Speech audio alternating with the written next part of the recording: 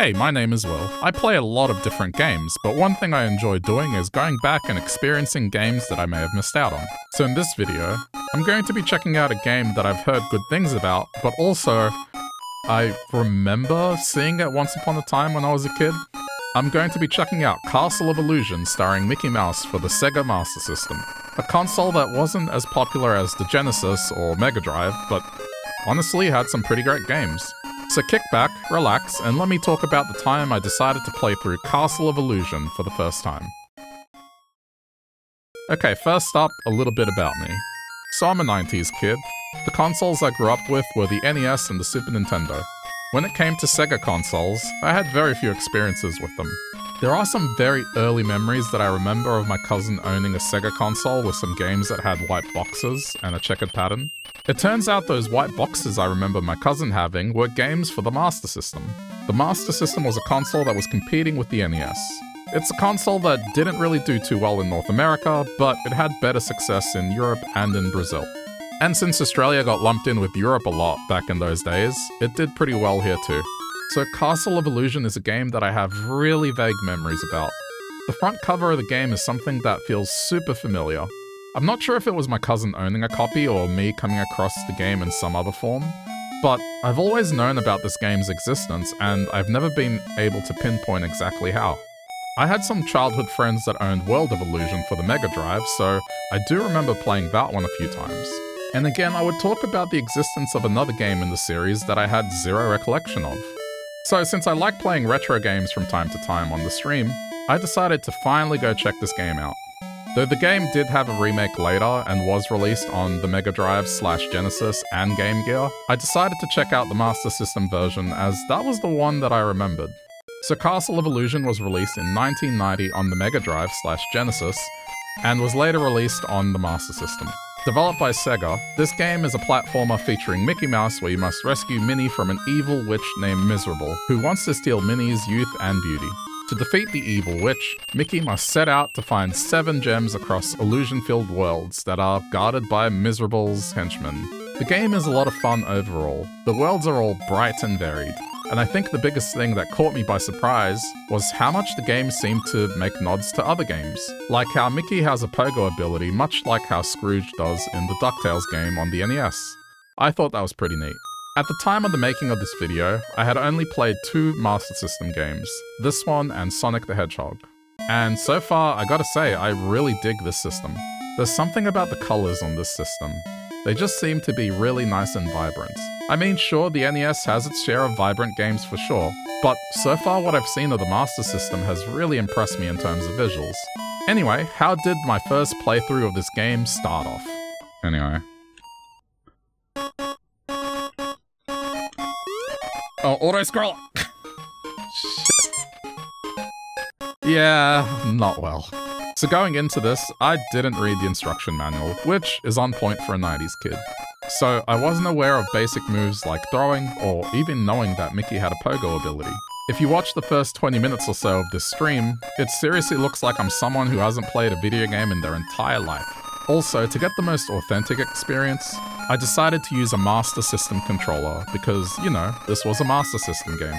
Now, I don't know if it was just the controller I owned being super old or it feeling alien because my brain was expecting it to feel like an NES controller. The D-pad on my Master System controller felt like it was being overly sensitive, and it meant I was getting things wrong quite a bit. At first I thought skill issue, but then eventually I swapped to the Mega Drive / Genesis controller, and it was like night and day. I could move Mickey around with fine control, and better still, the pogo had a dedicated button. Anyway, I made the mistake of not picking the first door in the game. I was thinking it would be like Megaman, where picking the stage really didn't matter, but it sort of does. The dessert factory is a lot harder overall, and, well, if you're not used to the game, yeah. Okay, there we go, you pick up. Pick it up! Pick it up! Pick it up! Hurry up! Oh man. Anyway, after an embarrassing attempt at the dessert factory, I decided to pick the first door and try out the Enchanted Forest. The Enchanted Forest is a stage where you start at the top of the stage, fight some tree-like enemies, some spiders, and then navigate through a series of caves to the second half of the stage where you do some platforming over some pits on top of giant leaves. So I played this stage during the period where I was still adjusting to the game. One thing that was getting me killed was that I would often accidentally respawn enemies by walking a little too far back. Oh, that's level design.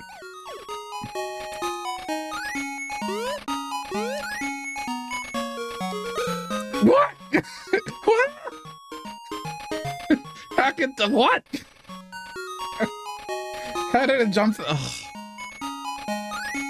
I can't believe it jumped that high. And I still wasn't aware that there was a pogo ability. But after a few more deaths and questioning if I had made a mistake, I finally discovered that the pogo skill was a thing. Oh! I just realized what this is, like the pogo stick. Okay, I'm with it now, I mean, who needs manuals, am I right? So after that, I was dying less and starting to actually be able to play the game. Though I haven't ever played Ducktales before, something I should probably fix one day. I am aware of how that game plays and that this skill is highly reminiscent of Scrooge's cane. Only, you know, it's Mickey's butt instead. Powerful butt confirmed. After a couple of game overs, eventually I got through the leaf section and reached the stage's boss, this spooky old tree. Wait a minute, did this just become Megaman? This took me back because this was giving me Megaman vibes, something I certainly wasn't expecting. So wait, a platformer that plays like Ducktales and Megaman? Could it be that I was playing a gem? I was going into this blind, so I wasn't exactly sure what the sentiment on this game is, but I was really starting to have a lot of fun. The boss sort of reminded me of the Airman fight from Mega Man 2, and since Mega Man 2 is one of my favorite games of all time, this was definitely putting a smile on my face. It did take a game over and a few attempts to get this fight down, but eventually the first boss was down and it was time to start the next stage. I decided not to deviate from the ordering here and just move from left to right. So the next stage was Toyland. So Toyland begins by taking these moving platforms from right to left. After this initial section, I wasn't aware that these clouds were something you could step on, so I went to the left and climbed a series of ladders. After avoiding some toy enemies, I received my first health upgrade. Again, the Mega Man vibes were strong here because it was reminding me of Crash Man's stage, only, you know, without the robot birds throwing eggs at you. So after figuring out that you can take the clouds for a ride and butt-stomping several chess pieces, I was finally feeling more comfortable with the game and started to reflect on how poorly I had been doing up until this point. Well, we've definitely left the struggle bus now. I feel like I'm playing a lot better. I wonder how many people, like, if they watch this later, are just gonna get put off by the first few minutes of me just, like, playing like I've never played a game before, you know?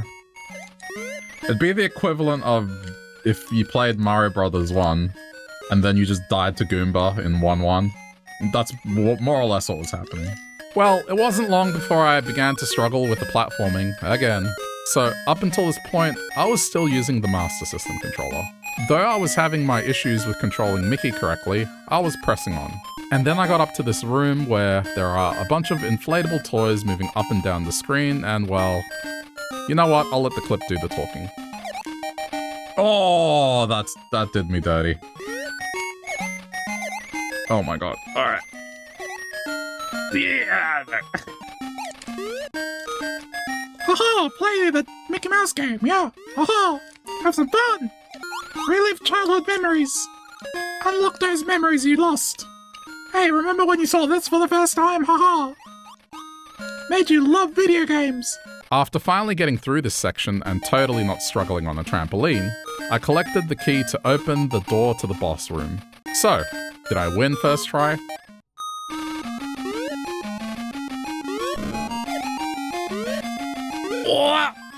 Nope.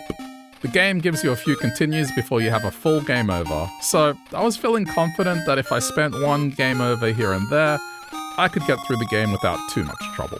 Now that I knew what the stage was about, surely I can get up to the boss room again with no problems. Right?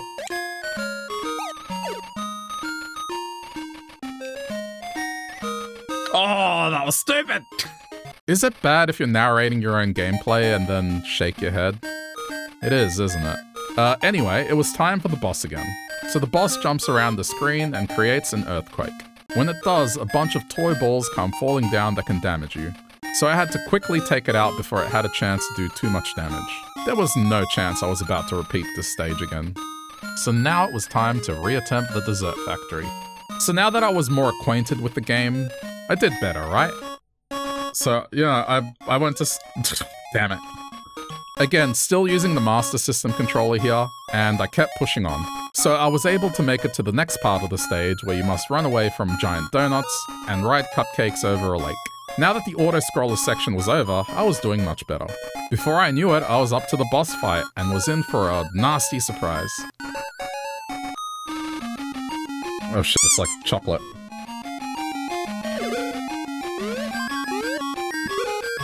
Wait, oh no. Are you kidding me? This is... Are you kidding me? Oh no! Is this Yellow Devil but like chocolate? Oh no. Oh no. Oh no. Okay, so for those that don't know what I'm yelling about here, Yellow Devil is an infamous fight from the original Megaman. It's quite possibly the hardest boss in that game.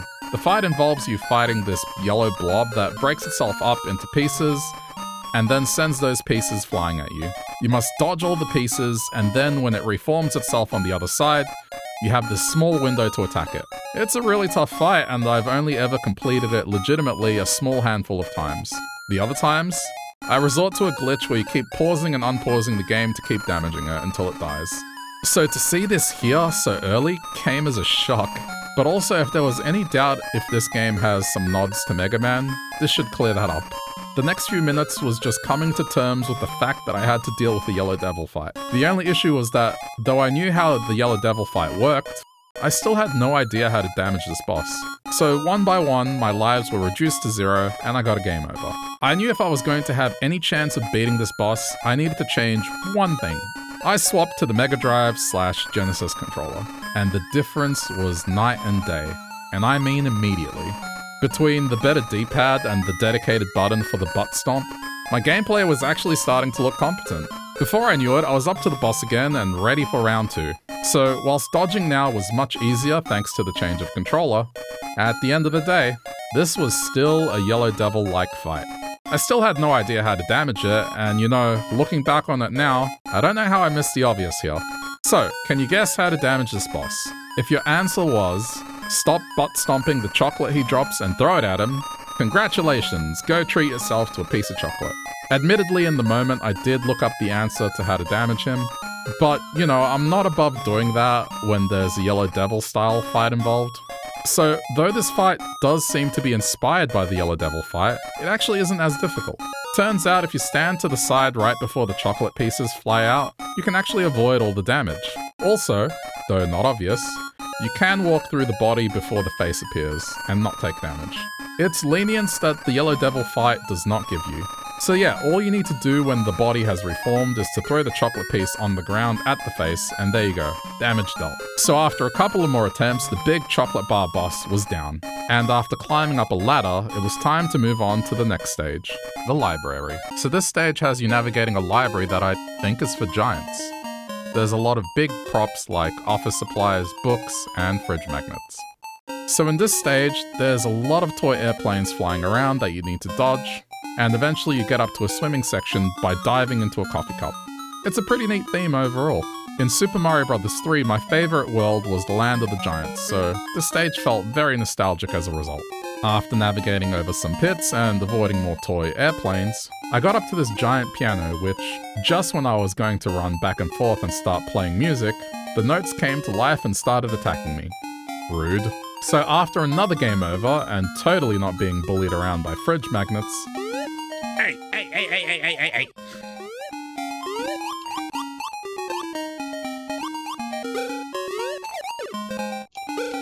Hey! I'm not doing that to be funny, I was genuinely like, hey! What are you doing? It was time for the boss. This giant book that shoots letters at you. So this boss was pretty easy. I just had to butt stomp the letters to gain height and butt stomp the boss. I got it first try, no damage taken, no problems. This was a huge difference over the previous boss. And with that, it was now time for the clock tower. Okay, I know you're probably tired of hearing this by now, but come on, this feels like a Mega Man stage. At least the start of it. I don't know, it just reminds me of Metal Man's stage from Mega Man 2. But you know, the stage is its own thing. The stage has a lot of platforming challenges with various moving clock parts. But that's okay, at this point, I was a master of the game, right? Oh, that looked like a ladder. No, I panicked. So after this pendulum section, there were some moving platforms and then this enemy to take out before another permanent health upgrade. So now Mickey was at his full potential. The next part was a little tricky. I had to walk up this moving platform as this gear moved up and down the screen. Here I was thinking to myself, wait, is this really how I'm supposed to do this? But then I saw I had missed the obvious here where there is this screw that you're able to throw. So I threw the screw, took out the enemy, and began to walk forward. And then the enemy respawned. Yeah, the section wasn't exactly the best. But afterwards, the rest of the stage was pretty straightforward with some simple platforming and enemy dodging. So now it was time for this stage's boss. The first attempt, I didn't have any health left, so I had no chance. But on the second attempt, I saw that all you had to do was butt stomp the clock face when it swooped you, and to avoid the small enemies where possible. So yeah, another straightforward boss. And with that, the final door was down. A ladder dropped, and it was time to use the 7 gems to summon a rainbow that led Mickey to the gate of the Witch Tower. So the stage opens up with some haunted armors that behave like dry bones and these massive weights trying to crush you, so nothing too tricky. The next section involved me carrying a lantern and totally not falling for the mimic enemy. Ah, it's a mimic! I was not the... Oh no. Bail, bail, gonna die, gonna die! After collecting a key and totally looking before I leapt, there was a little bit of a puzzle here where you had to reuse the same key to open 2 doors that led to an auto-scroller section. This section was a little stressful because there was this bit where it felt like you needed to let the stage push you along in order to complete it. I don't know, maybe there was some other ability I was unaware of here, but it felt like the only choice I had was to duck and wait. Anyway, I still managed to get through this section first try. The final section of this stage involves navigating a series of corridors where the lights turn on and off. It's at this point I realized that I was basically out of time. I guess I had taken too long in the previous section with the whole key puzzle thing. But hey, at least there are checkpoints, so death just meant repeating the final section. The only thing I wasn't a fan of here was at the very end there is a pick a door scenario. You choose one of the 3 doors, and if you're incorrect, you have to repeat the whole section again. Thankfully, I got it right on the second attempt, so now it was time for the boss. The boss is a dragon that is shooting at you constantly. It's a pretty tricky fight. The dragon will shoot in your direction over and over again. So the key here is to carefully time things so you're able to throw the barrel at the dragon's head to be able to damage it. I did have a game over here, but was able to get back up to the boss in no time. Now that I had a better idea of what to do, I just needed to get good. So after a couple more attempts, the dragon went down.